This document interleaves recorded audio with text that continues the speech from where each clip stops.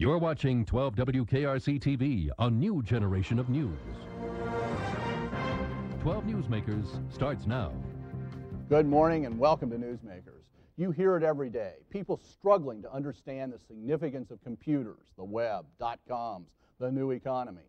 Some people look back to the Industrial Revolution for something with a similar power to transform the economy and social relationships. But the historical reference that I personally find most helpful is the introduction of electricity in the 1880s. In 1888, Cincinnatians wrote glowingly about the marvels of the electric light bulbs put up specially for the city's Centennial Exposition. But no one in 1888 could even begin to formulate images of factories without steam boilers, a refrigerator, a toaster, a phone, a radio, or a television, all made possible by something they couldn't see. In the first decades of the electrical age, entrepreneurs strung wires everywhere, creating an ugly, sparking canopy over the city's streets. But soon the Chamber of Commerce began helping local businesses learn about what was happening in other cities, and the city government organized a new electrical department. Haven't heard that one before, have you? Just 6 years after the opening of the World Wide Web, we are in a very similar position to Cincinnatians in 1888, and that may be the best way to understand fast break into the new economy, an initiative launched by the Greater Cincinnati Chamber of Commerce, the City of Cincinnati, and the entrepreneurs in the so-called digital frontier. Several weeks ago, 12 News anchor Dana Eubanks prepared a report on this effort. Cincinnati's Over-the-Rhine district, once home to German immigrants, is now home to so-called digital immigrants. There are now 73 .com and high-tech businesses within a 30-block radius called the Digital Rhine Corridor. Companies like Planet Feedback, launched by a former Procter & Gamble employee in February, Planet Feedback now has more than 40 employees and over $30 million in backing. What we intend to do is provide a megaphone for consumers to have their voice heard more clearly by companies and help companies to respond directly to consumers. But while Planet Feedback is growing rapidly, some may question why Cincinnati should try to be a .com haven when many .coms are failing. The reality is that there's a huge amount of value creation taking place in the digital economy, and it's critical that Cincinnati owns a piece of that growth. Dan Meyer is the president and CEO of Giage, a .com founded by another former Procter & Gamble employee, Tim Martin. And we provide business-to-business software to internet portals. Meyer says the environment of Over the Rhine is actually key to pulling in technology talent. The availability and affordability of facilities that are flexible for expansion, cultural opportunities that the new economy talent likes to take advantage of. The mission is to get others to see Cincinnati as part of the new digital frontier. If you go to San Francisco, you got to shell out $2 million to live in a garage. Out here, you can live, you can have a very high quality of life at a fraction of that cost, and that's a big plus when you're trying to recruit A-plus talent. Pushing that winning image is now the job of the new economy project team, in hopes of making the Digital Rhine the newest Silicon Valley. Dana Eubanks, 12 News. I am now joined by two people behind the fast break effort who are trying to stir investments in the new economy here in Cincinnati. Jonathan Holifield is the Vice President of the New Economy Enterprise for the Greater Cincinnati Chamber of Commerce, a new position, by the way. Dan Meyer is the President and Chief Executive Officer of Giage Incorporated, an internet software company in the Digital Rhine, and we just met Dan on that tape. Both of you, welcome to Newsmakers. Jonathan, welcome back. Thanks, you just Jim. keep wearing different hats. Absolutely. I just keep having you back. I don't understand it. Anyway, new economy. What is that umbrella? Is it .coms? Is it software? What is it, Jonathan? Well, we have the opportunity to define what the new economy means for Greater Cincinnati and to leverage upon the assets that we already have, which includes an emerging .com community, a substantial IT and software development community, a substantial infrastructure to support life sciences, advanced manufacturing and materials, and of course a terrific telecommunications infrastructure. For me, that is the new economy, and leveraging those existing assets and building upon them for the future defines who we are. You know, some of those go all the way from small little companies on Main Street to huge corporations that that's been spun off by Cincinnati Bell and all sorts of things. What is it that ties all those together, though? That really gets to the definition of what is the new economy, because I think that's an often misunderstood term. Our definition is that it is the economy. I really think the question is more, how would you characterize today's economy, and how has that evolved really over the last several years, both locally at a state level, federal level, and internationally. And we look at the new economy has characteristics of being really a knowledge-based economy.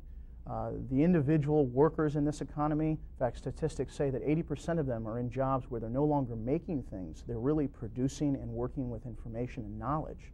And that's really a shift from the manufacturing base of the past. Very much a shift from the base of this city, which in particular, and the way we've done things. On the one hand, Jonathan, you were saying there's this great spread of different assets. Right. Dan, you were saying here's the common thread. My understanding in other places that have made the new economy work in a vigorous way is there has to also be some focus, some concentration. Absolutely. Whether it's software development or, I hear about Dublin, Ireland being a call center or Southeast Asia being multimedia and people just driving one image. Is that what we have to do out of this fast break study process, figure out what we're going to drive in this city? I think we do have to define what we want to be. And examining the existing economic base, we're very fortunate to already have a diverse economy.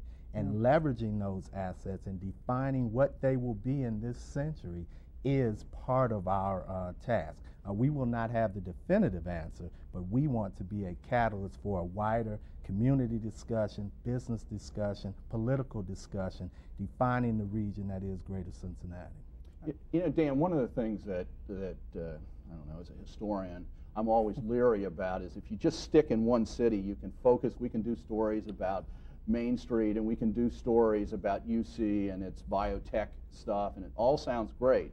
But how would you evaluate where Cincinnati stands relative to other places, the Silicon Valley, the Beltway around 128 around Boston, Seattle? Right. How do we stack up in relationship to those other places? Sure. Yeah, I actually have an interesting perspective on that because prior to moving back to Cincinnati, I'm a Cincinnati native. I moved back here in 1996. I was in the San Francisco Bay Area for 8 years. And I went to graduate school out there and worked out there for many different companies. I'd say we're on the move. We've got momentum, and that's what's exciting. Some of these other places, you could say, are almost at a saturation point. They're starting to see some of the ails of growth. High cost of living, lack of office space, lower quality of life.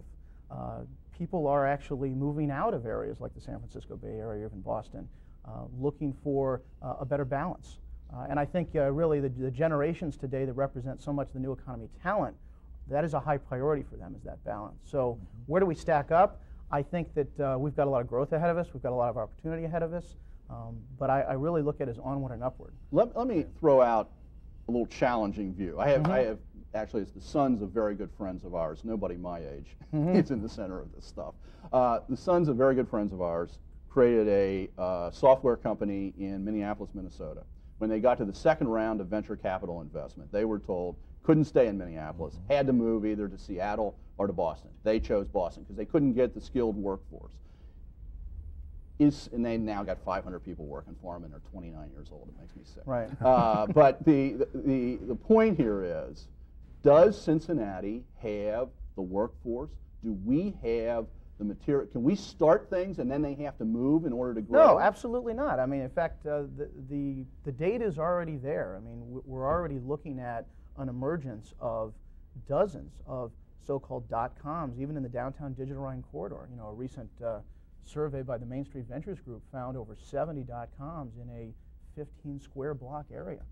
So I think it's a very good environment for that. In fact, our company, Giage, is a good example of that. We were founded here by 2 former Procter & Gamble executives. We're now at 40 employees. We received a $5 million round of venture funding in March of this year. Local venture funding? And all of that, yes, we have 3 institutional investors. How many and employees? all is locally. 40 total employees. Do you have trouble finding skilled employees? Well, it really depends on the skill set. I would say no. In general, we haven't had a lot of trouble finding employees, which may strike other people in the community as being funny, because that's obviously a very hot topic now, right, particularly for small businesses. But we look to create an environment that the new economy talent types thrive in. And I would say, we really have not struggled with that. And we've pulled people from outside the community, too, not just from Cincinnati. And Dan, that is a legitimate challenge to our region. Many of the emerging businesses in this tech space have been challenged similarly, yet they have been successful, much like Giage, Planet Feedback, Synchrony. They have been successful raising significant capital, and yet they have resisted the demands or requests to relocate because they believe in Greater Cincinnati, believe there's an opportunity for tremendous growth, opportunity, and wealth creation right here with an outstanding quality of life. Well, this Fast Break project, which is a 10-week study, a very intensive sort of proposal, the things that you have to focus on in that, what are the main areas? Is venture capital one of them? Absolutely. We have carved out 4 general areas, and our rigorous process of determining what will come out of this project will center around those areas. They include talent, both the so that's the absolutely. All right. That's your question there. The supply and the demand for talent, capital, venture capital, quasi-public funds with a public purpose, those sorts of discussions. Infrastructure, high-speed internet access, fiber optics, and the final area is promotion. There you go. Which is a very important one, which is promoting what we already are doing and the momentum that we already have. Convincing people it's there, making people aware it's there. Well, we've experienced it. Our company, Giage, has experienced it. We're benefiting from the environment. We've attracted the local capital. We've hired the talent. We have a terrific team of people. So I think the variables are all there. One of the arguments about other places, too, is that one of the keys is a very good research university that's spinning ideas out, spinning patents out. MIT in Boston, Stanford out in the West, and the Business Courier a couple months ago raised a very hard set of articles saying UC wasn't up to the task here. That one of the big holes that we're lacking is a research university that has the strength to do what other places are doing. That wasn't on your list. Well, we look at UC perhaps a bit differently. We believe in the local university. We believe in our super region, which extends to Indianapolis, Columbus, includes Dayton, Lexington, Louisville, Huntington, West Virginia, that there's a tremendous opportunity for distinction there. And our local universities, including University of Cincinnati, Xavier, Northern Kentucky, and Miami, all within perhaps a 60-mile radius or so, is an outstanding core of university talent, and I will take those 4 against any 4 throughout our super region. I think there's a real opportunity here to better integrate the university's initiatives and projects and ideas with some of the other really components of the new economy. And that's something that we're looking at in this project, because there are actually many examples of companies that have been spawned off UC. I mean, if you actually look at the BioStart Incubator, which is affiliated with the University of Cincinnati, the president of that is on our new economy project team. The company I used to work with, SDRC, was founded by professors out of the University of Cincinnati. A long time ago. It was 30 plus years ago. Right, and in the computer world, that's an ancient company. Sure it is. That has survived lots of ups and downs, but is on very much an upswing at the moment. So there are definitely examples, and I think there's a real opportunity to create a more seamless environment between the university's initiatives. I would say that many of the members of our new economy project team, which is a reflection of the community at large, were very pleasantly surprised by so many initiatives that are actually going on at the university as we learn about them. One of the things that you mentioned before, and I'm aware of time right now, infrastructure, fiber optics. Where do we stand on infrastructure? Are we behind? Do we need to do a lot? Are we in pretty good shape? Where do we stand? We must look at that in its proper perspective. Right now, we are the most wired city in the state of Ohio, one of the most wired cities in the United States. But quite frankly, with the physical aspect of infrastructure, other communities will catch up. ultimately, we believe it will be the talent base that Dan talked about. That will be the distinguishing quality. Okay, one of the key things on this group that you've put together for the new economy is that there are two city council people, one a Democrat, Alicia Reese, one a Republican, Pat DeWine, Right. and we saw Charlie Lucan out there when you kicked this thing off. Charlie's always out there when you kick things off. But what do you expect from the city? What are you going to be asking the city to do?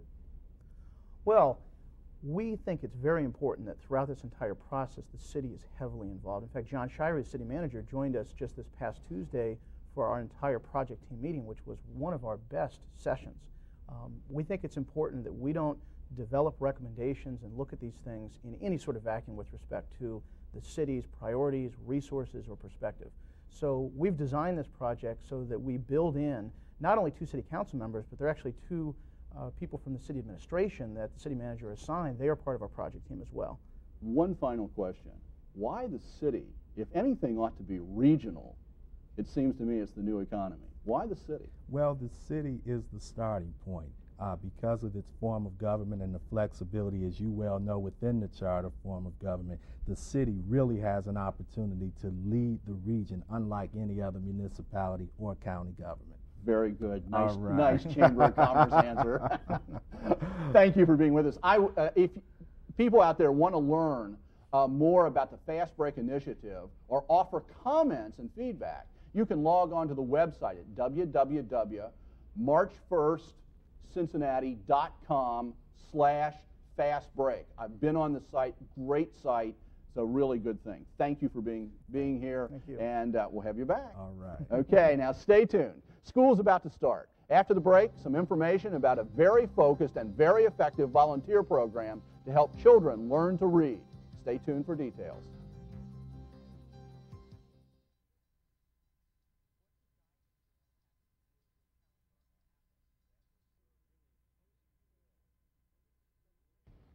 Does mentoring really improve student learning? At Euler School in Lower Price Hill it does.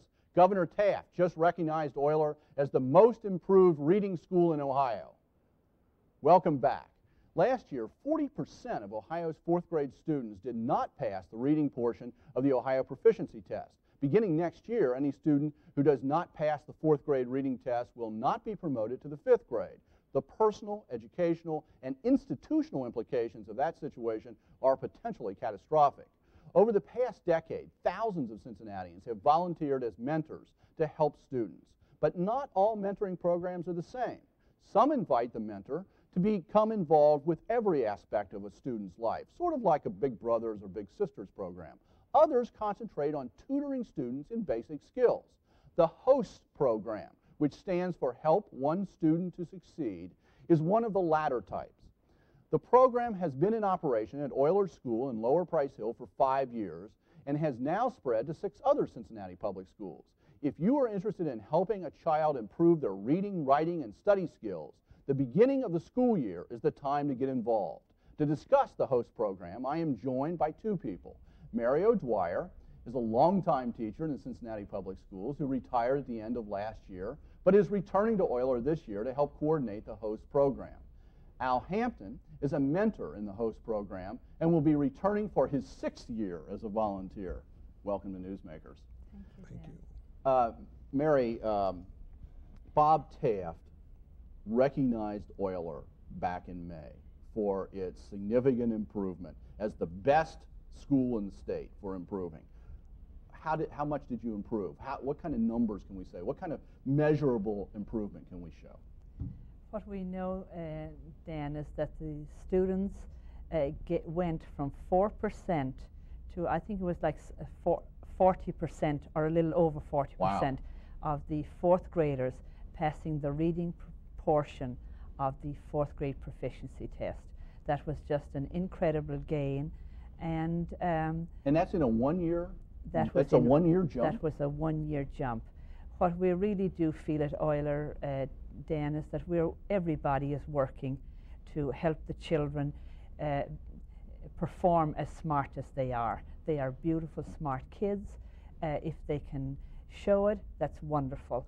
And one of the ways, there are many components, more parent involvement, the staff, as a staff, we're getting smarter about what to do, but a huge piece of it is the one-on-one. There is no substitute for one-on-one, and making sure that children do that half-hour reading every day, because research tells us that's what it takes to improve reading, is to read.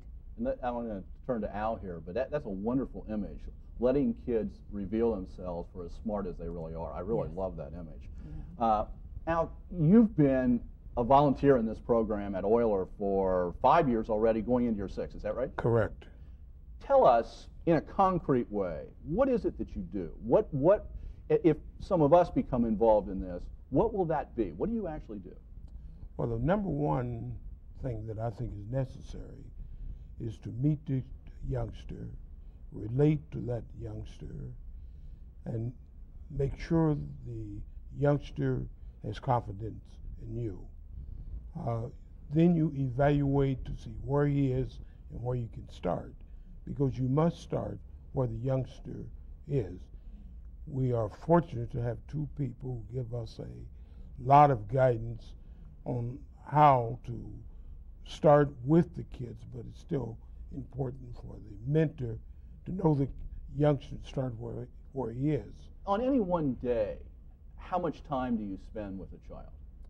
Approximately 25 minutes. Okay, so this is pretty concentrated. Yes. And then how many times a week do you? I do it twice a week, okay, on Tuesdays and Thursdays, and I work in the past 2 years with 3 kids on those 2 days. Okay, so you're spending more time than just that 25 minutes, because you have 3 different students, or do you have all 3 at the same time? No, it's a one-to-one program, so I work with 1 youngster at a time.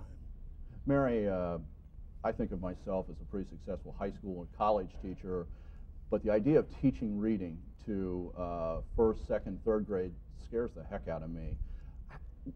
If you volunteer for this program, does the volunteer get some real instruction about how to help the students, so you're not just there bumbling around? Well, and thank you, Dan. I have done reading with children all my life, and there's really 2 parts to it. There is the whole skill, and that's the job of the teacher, is making sure that children have been taught the pieces of the reading, writing process.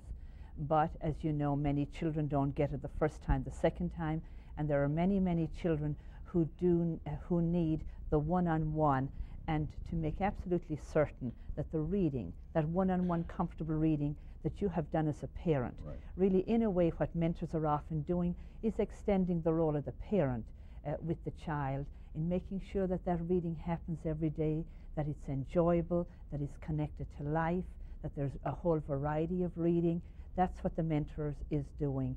It's one-on-one undivided attention around the enjoyment of literature and learning skills from what they have read together. Al, in that, with the students that you were working with, could you really see, say, from September when you start until May, maybe when the school year is winding up, could you really see the improvement? You can see improvement without doubt. It's very inspiring, and it's very motivating to see the growth that youngsters do make. One of the advantages of a one-to-one, no one else in the room, a youngster can make mistakes, and which I think is that's the way people do learn. Right. There's nobody laughing at him. There's no one saying, "Oh, that's wrong," because you're not a teacher, you're not an authority person. You are not only the mentor, but you also are their friend. And I think with that, kids, I think, are able to express themselves, and I think learning becomes easier. Mary, I'm aware of time right now. How many mentors do you have right now, and how many more do you need at Euler? And then we can talk about the system. Very good. Well, when you ask mentors, I'm thinking we have 100 students. We want to give them 4 half hours a week. We are talking about 400 half hours. Wow. We probably have covered 200 of those half hours right now. So if we can get another 200. And then I didn't fully answer your last question. Well, I know there's a lot of questions. There is training. There is training. We're going to point this out. If you're interested, by the way, in volunteering for the host program, you want information, Call Oilers School at 244-3000. Training for mentors will be held on September 5th and 6th. That's what Mary was going to say. So now's the time to call. If you're interested in becoming a mentor at one of the host programs in the other Cincinnati Public Schools, call 475-7000, which is the general number. Thank you very much. Good luck. Al, congratulations. You're doing something important for all of us, and we really appreciate it. Thank you. Thank you for making Newsmakers a part of your Sunday morning. Join us again next week to meet the women and the men shaping our region for the future. Have a good week.